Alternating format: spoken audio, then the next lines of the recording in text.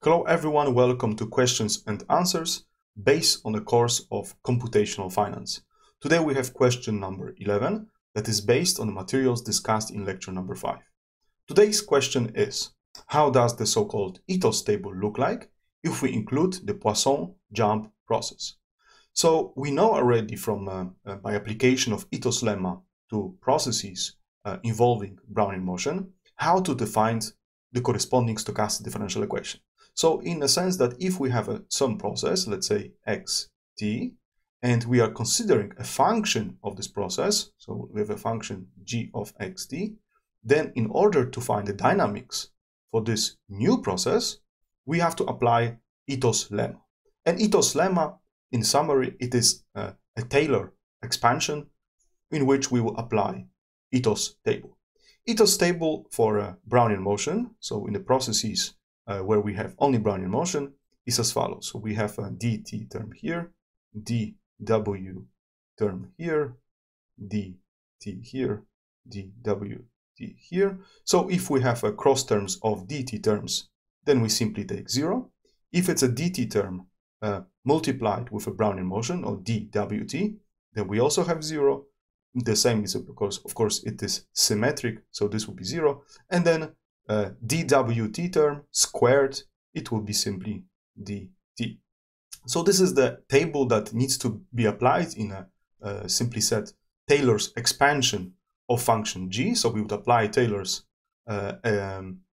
expansion to function g. We would apply ethos table, and that will be the resulting stochastic differential equation for a new function g. So this is very common that we apply this technique. Is very powerful and it's very important in finance, because we may have some, let's say, a driving process, and then we will are looking what is the dynamics of the function of that process. So for example, if you will have a x process would be just arithmetic Brownian motion, and we take an exponent of that would be geometric Brownian motion, and to find the dynamics for the exponent of xt, we need to simply apply ethos lemma.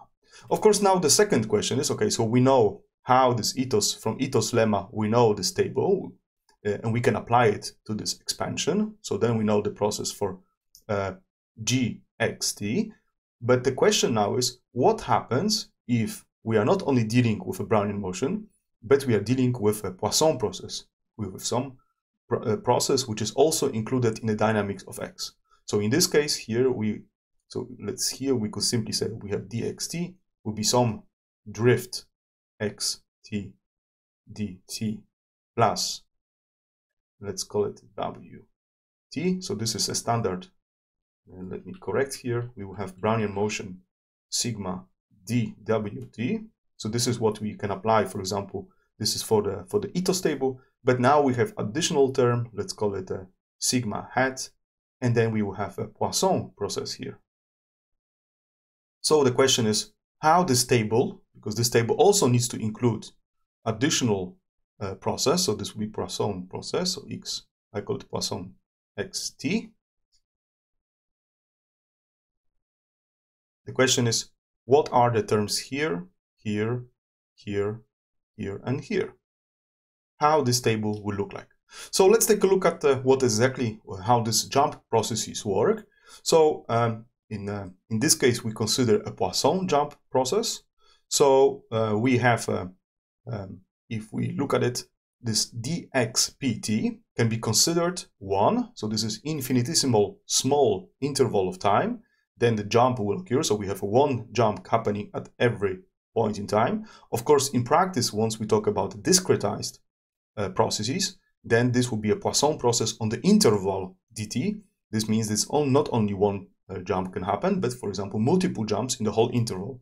But theoretically, if we talk about the infinitesimal small interval of time, then only single jump can take place. And then we have two very interesting, very important notations. So we have a xt minus and xt. This is related to so-called Grzelak processes. And those are, this is the definition that is important to be familiar with in the context of jump processes. Functions, that is Grzelak, is a function which is continuous from the right side, but has a limit from the left side. So this is a function where it looks like follows. So we have here this point is excluded, and then it continues on the right side. And this is the example of a so-called Grzelak function. This can be associated, for example, with a deterministic CDF, so cumulative distribution function. So what happens is that we are at time t minus. So this is the point. We are here, but we are not this point, but this is time here, and t minus is time just before time t. So this is time t, and this t minus means we are epsilon close to time t from the left side, but we are not at time t. So it's very, very small interval, small time before, just before. So then if we consider function g, xt, and then we have also function j hat, which determines as the size of a jump. So this could be some deterministic function, or for example, like in the case of a Merton's model, could be just a normal distribution, for example. So here, how this function g of x is defined, you have a g of t, so this is a point time t here, would be value of a process. So keep in mind that this is one big bracket here. This is important to keep in mind. And then, so this is this argument, second argument is xt, and this xt is equal to value of a process observed at time t minus plus the jump size of this function of a jump, which happens just before it's observed, it's at value at time t. However, this value is of a process xt is observed just before. So it's a function of this point here. So you see, when we are dealing with jumps, it's everything happening in a very small interval, infinitesimal close times t. So this is the main principle, how those jumps processes are included in stochastic differential equations. And now is the question how this process of function g will look like. For that, we need to apply Ito's lemma, or we have adopted the Ito's lemma for this type of processes. So this is the Ito's lemma for Poisson process. So if we have some process xt, we have which has a drift as a function of xt, then we have a j bar, which is some deterministic function, and then we have Poisson process. So this part tells us what is the jump size, and this part tells us whether jump happens or doesn't happen. And this, of course, can be a function of xt, but this is determined at time t minus.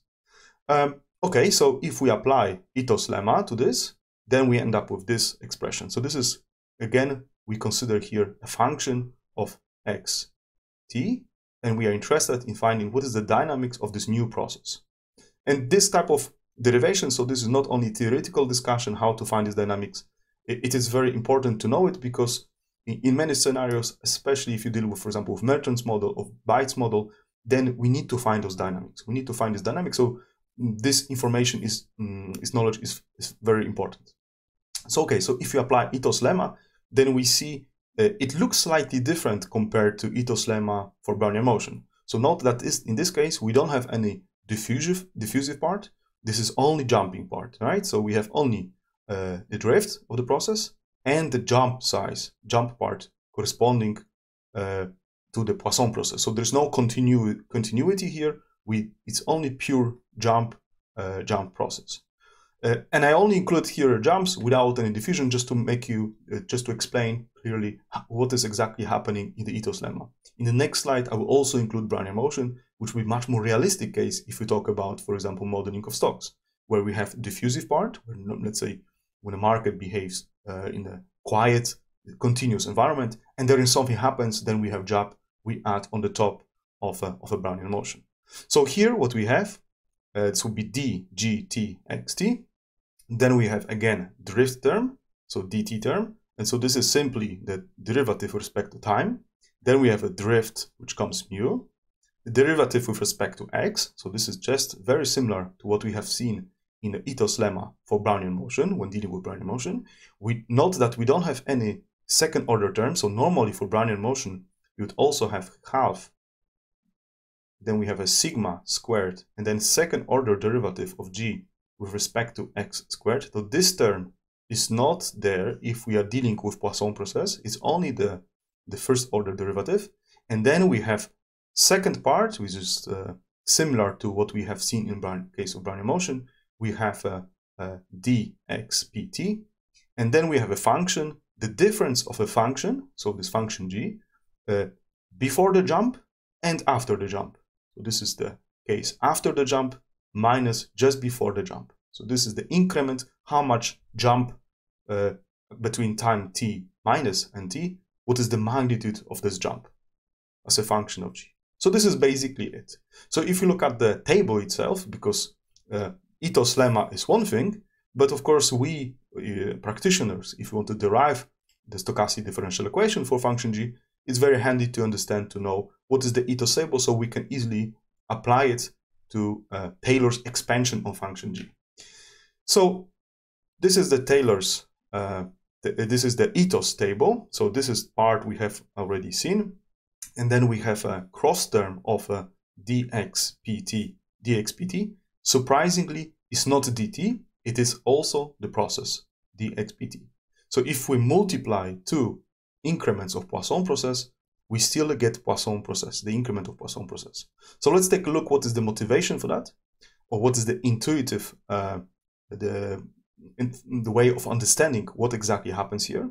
So if we have a dxpt, which is a one, tells us jump happens with, we have one jump with probability, this is the intensity times dt, and we have a no jump with 1 minus that probability, then this basically means that if we look at the square of Poisson process, so we take this first realization squared with probability dxpt, then we have a 0, this term, with this probability, so 1 minus psi p dt.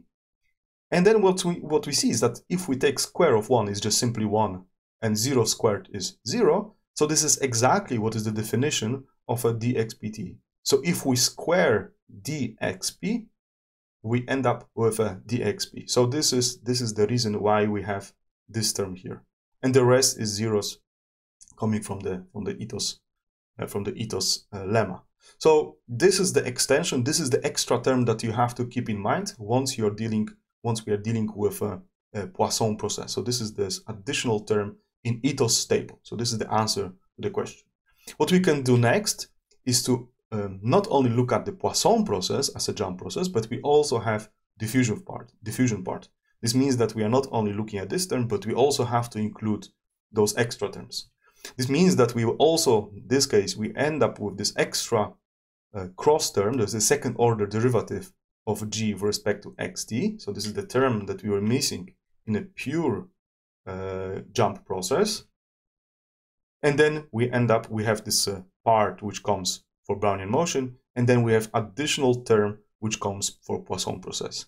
So overall application of, let's say, dealing with jumps, and it is rather straightforward, but we have to keep in mind that if we look at the product of two Poisson processes, then we end up with this cross term. And this is actually the key element of the application of ethos lemma to jump processes.